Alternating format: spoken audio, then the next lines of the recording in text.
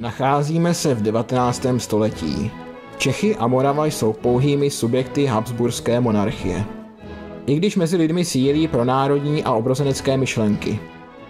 Veškeré napětí vyústí v revolučním roce 1848. Spontánní a nepřipravené povstání je ale potlačeno rakouskou armádou. A tak se spousta Čechů rozhodne emigrovat do Spojených států. Podle tehdejších záznamů opustilo Rakousko-Uhersko mezi lety 1850 až 1868 43 645 Čechů. Nejednalo se o snadnou záležitost a za legální migraci museli zaplatit 50 zlatých, což byla tehdy například hodnota několika ovcí.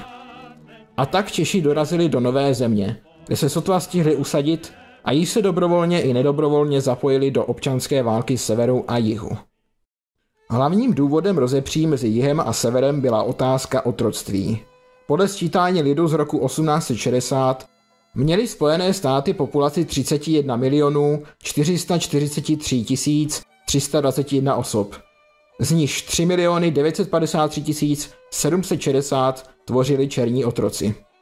Většina otroků byla držena v jižanských státech, kde 33% Jižanů vlastnilo otroky.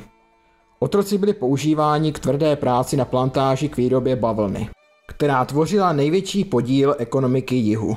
A tak, když jistý Abraham Lincoln založil republikánskou stranu, která byla proti otroctví, což je něco, co spousta dnešních Američanů ani neví, tak se začali majetní plantážníci bát, že přijdou o svůj hlavní majetek.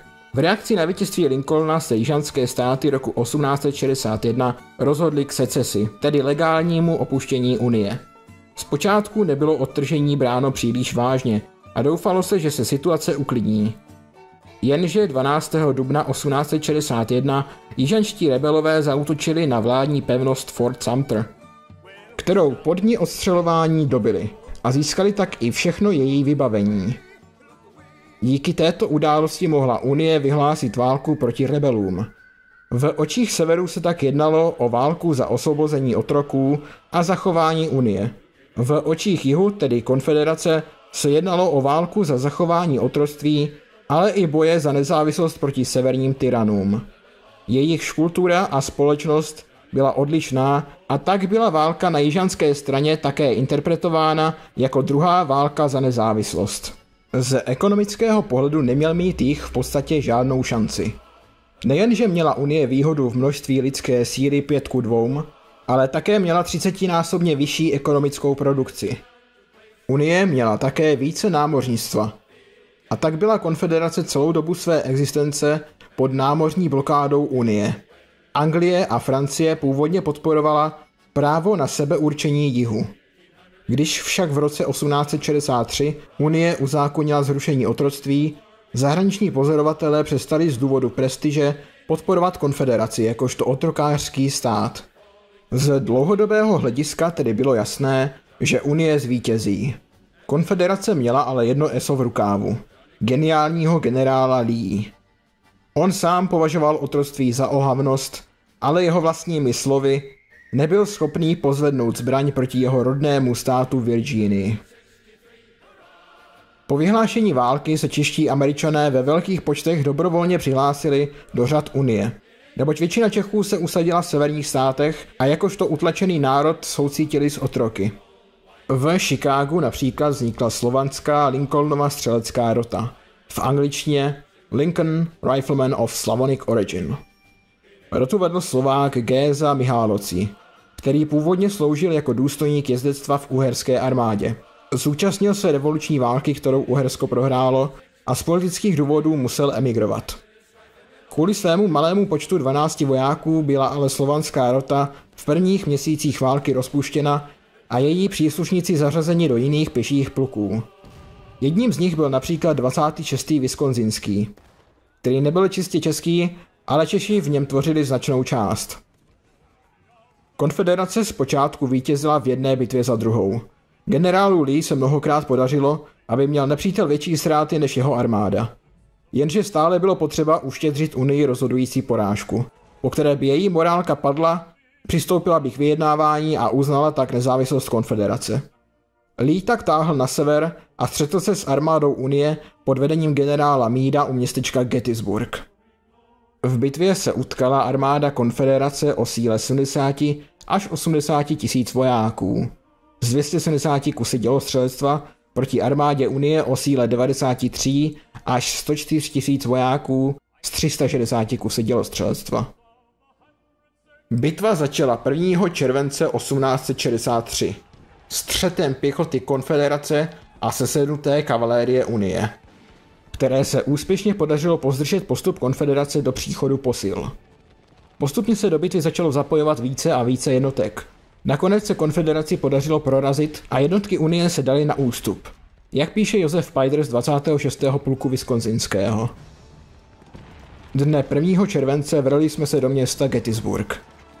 Jakmile odstli jsme se ve městě, již viděli jsme, kterak první náš armádní sbor byl se s nepřítelem a my poklusem spěli mu ku pomoci. Ženy vybíhaly z domů, podávali nám všelijaké zákusky, páje, chléb, maso, leč my neměli ani času nabízenou potravu přijmouti. Neb v největším chvatu hnání jsme do bitvy. Za malou chvíli byli jsme nuceni po krátké, ale tuhé bitvě couvnouti zpět do města. Zde panoval zmatek k nepopsání. Ulice byly přeplněny vojskem. Pěší, jezdci, dělostřelci, to vše v divokém zmatku valilo se vpřed. Když dospěli jsme za město, postavili jsme se opět na odpor. A podařilo se nám nepřítele zadržeti až do večera. Gettysburg byl tak 1. července dobyt a první den zvítězila Konfederace. Druhý den se armáda Unie opevnila na výšinách pod Gettysburgem s obranou linií připomínající háček na ryby.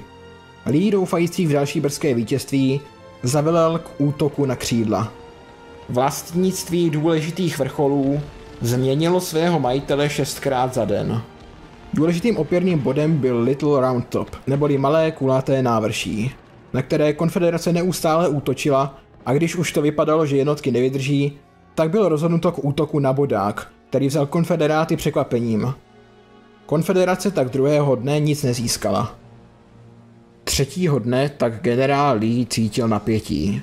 Stáhnout se by znamenalo morální vítězství Unie, ale nepovedený útok by zdecimoval jeho armádu. Nakonec bylo rozhodnuto pro velký risk. Unijní křídla byly posíleny zálohami a v teorii by tedy mělo být nejsnažší probít střed.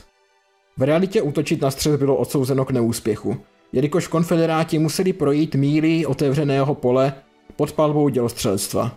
Konfederační dělostřelectvo taktéž dělalo, co mohlo, aby dalo konfederační pěchotě jakoukoliv podporu. Velká část konfederační pěchoty byla roztrhána předtím, než se dostala k nepříteli. Nakonec se konfederátům podařilo probít část linie obrany a v ten moment dorazili na bojiště posily, které Konfederaci útokem zahnali zpět. Situaci popisuje Joseph Pider. Cituji. Dne 3. července bylo nám posláno 160 děl z Washingtonu a Baltimoreu. Tato umístěna jsou na Cemetery Hill. Když tyto nástroje započaly svoji hudbu, neviděli jsme pro hustý dým ani slunce. A půda se nám třásla pod nohama. V ten den od naší setniny ztratili jsme veškeré důstojnictvo. Vím, že zde od jiných pluků mnoho Čechů padlo, však jejich jména si nepamatuji. Od naší setniny byl raněn František Řezáč. Kule jej zasáhla do ramene.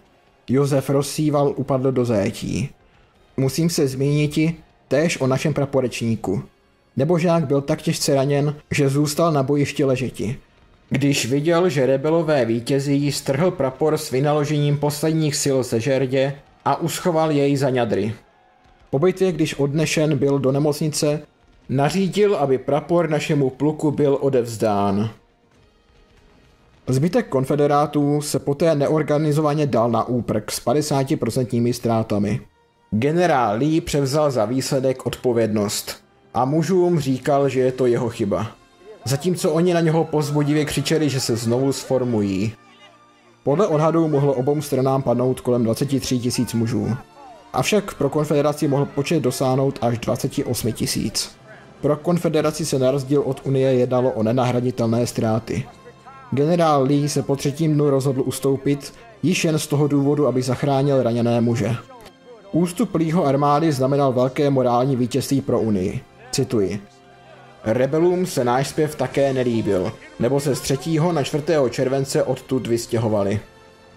A my úplně opanovali bojiště. Není to k popsání, s jakými city jsme tento 4. červenec zasvětili. Odevšad zaznívalo z tisíců hrdel. Hurá, hurá!